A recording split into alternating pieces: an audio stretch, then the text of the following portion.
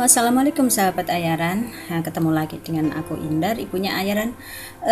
Di video tutorial kali ini kita akan belajar bikin mini hobo rai loro. Kenapa disebut mini hobo? Karena dia bentuknya hobo tapi kita bikin mini karena untuk storage tempat-tempat itu. Sedangkan disebut rai loro karena dia bisa dibolak-balik. Rai itu dari bahasa Jawa artinya wajah, dan loro itu dua, jadi dia berwajah dua, bermuka dua dia. Jadi nanti kita bisa pilih mau pakai yang muka A atau B. Nah, bagaimana caranya? Nah, mari ya, kita simak. Tapi sebelumnya jangan lupa subscribe, like, share, and komennya aku tunggu ya. Makasih.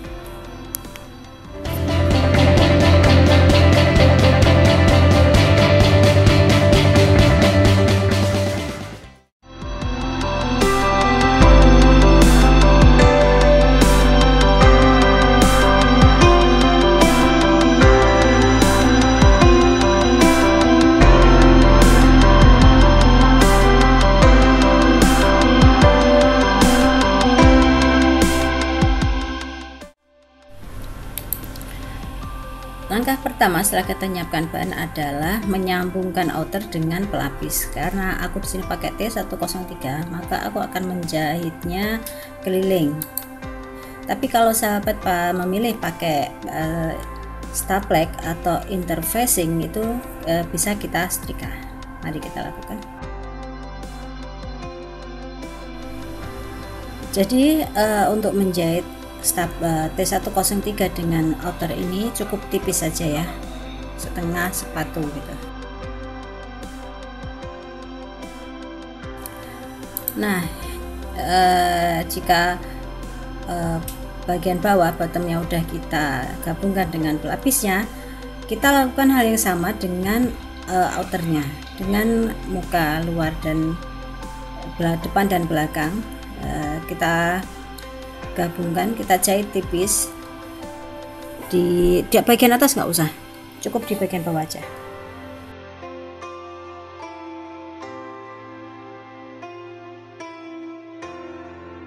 Yang kita lakukan kemudian adalah menjahit sisi dari badan luar itu. Cukup satu sisi dulu ya yang kita jahit.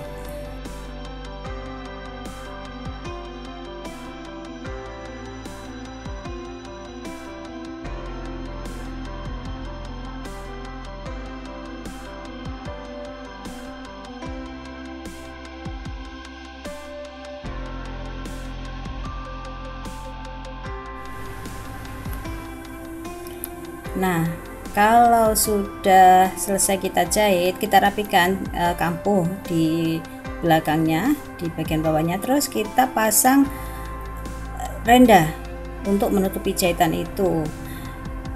Tapi sebelum dipasang, biar nggak geser, kita pin dulu, kita jarum pentulin. Setelah itu baru kita jahit.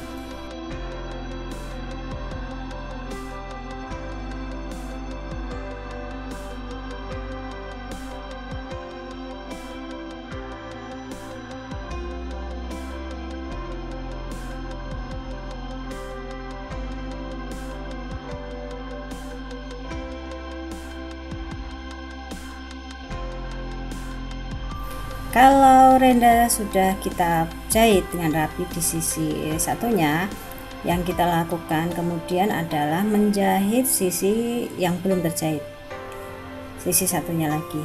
Karena dia nggak pakai renda, jadi ya nggak usah dibalik lagi.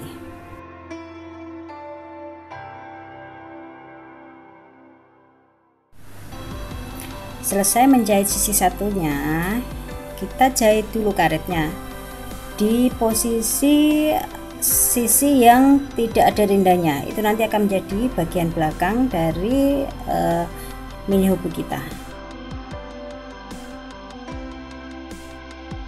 Nah, jika sudah terpasang karetnya, seperti biasa kita mau menjahit bagian bawah dengan badannya, tapi kita pastikan dulu posisi tengah masing-masing bagian. Di sisi atas kita gunting cekris tipis, dari alasnya juga kita gunting cekris.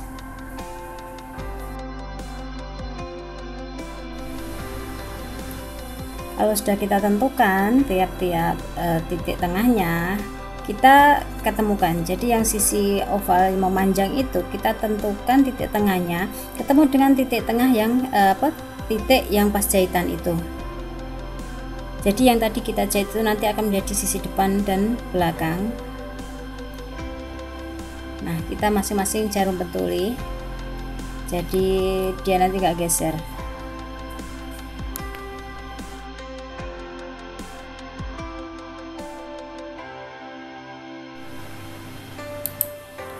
Untuk daerah ujungnya kita akan melipat berdasarkan sisa panjang bahan bodi.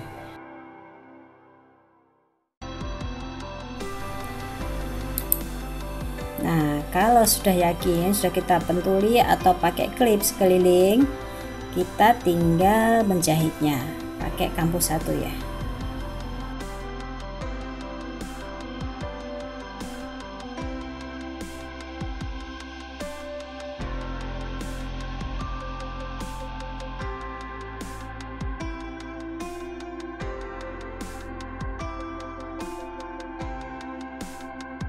Setelah kita jahit, kita balik outer ini karena nanti akan kita masukkan ke bagian inner.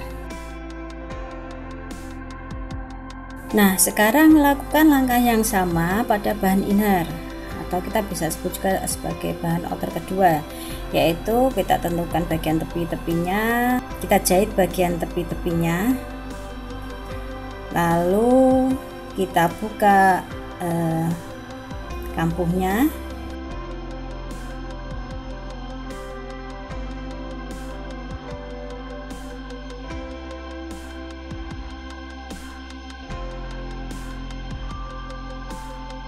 Terus kita pasang renda, kita jarum pentuli, kita pin, lalu kita jahit.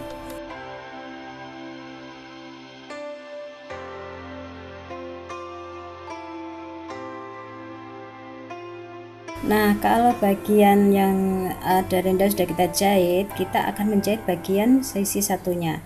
Untuk sisi yang ini kita beri bukaan ya di bagian tengah, jadi nggak kita full jahit dari atas sampai bawah. Langkah selanjutnya adalah menggabungkan inner badan dengan inner alas. Tapi sebelumnya seperti biasanya juga kita harus menggunting cekris, menggunting tipis kecil bagian tengah-tengahnya untuk kemudian kita ketemukan.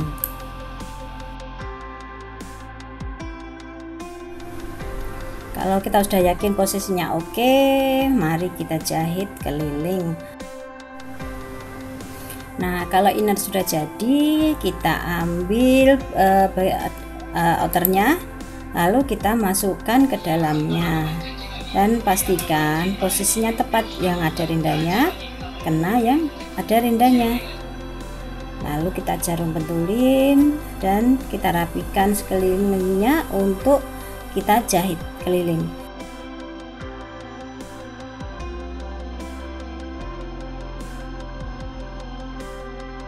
Jahit kelilingnya itu enggak full, tapi kasih jarak sekitar 2 cm dari atas, itu nanti untuk kita menjahit handle-handlenya, untuk menjahit bagian atasnya biar bisa ketemu.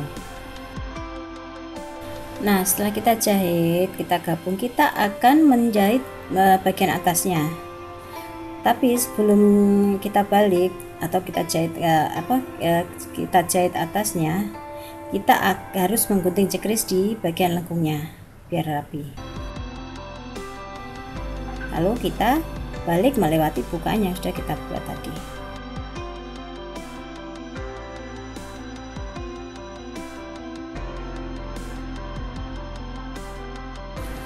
Untuk membuka daerah handlenya, pegangannya itu yang kecil agak susah. Tipsnya adalah kita manfaatkan peniti.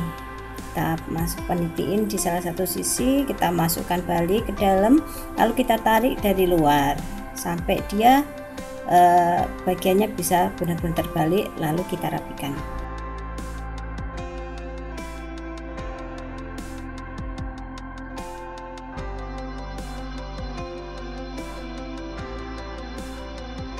Nah, setelah bagian handle-nya, talinya itu rapi seperti ini, kita akan menggabungkan talinya, yaitu yang daerah outer dengan outer, inner dengan inner.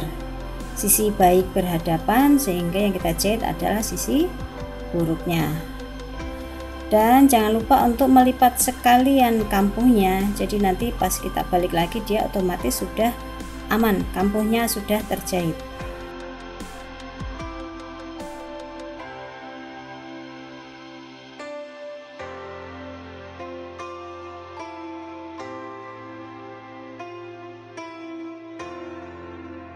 Lakukan langkah ini pada ketiga ujung lainnya, sehingga handle-nya menjadi tertutup semua. Nah, kalau sudah kita tutup seperti ini, kita rapikan kampung-kampungnya, lalu kita akan menjahit tindas keliling.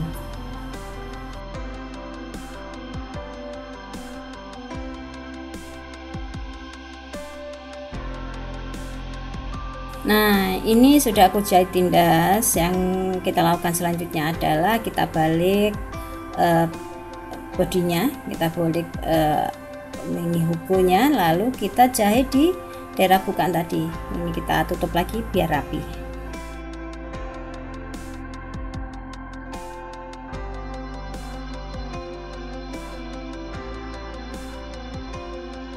Yang terakhir perlu kita lakukan kemudian adalah menjahit kancing. Nah, karena dia dua muka, otomatis kancingnya pun kita pasang dua, bisa kita pasang satu-satu atau bisa juga kita pasang langsung keduanya.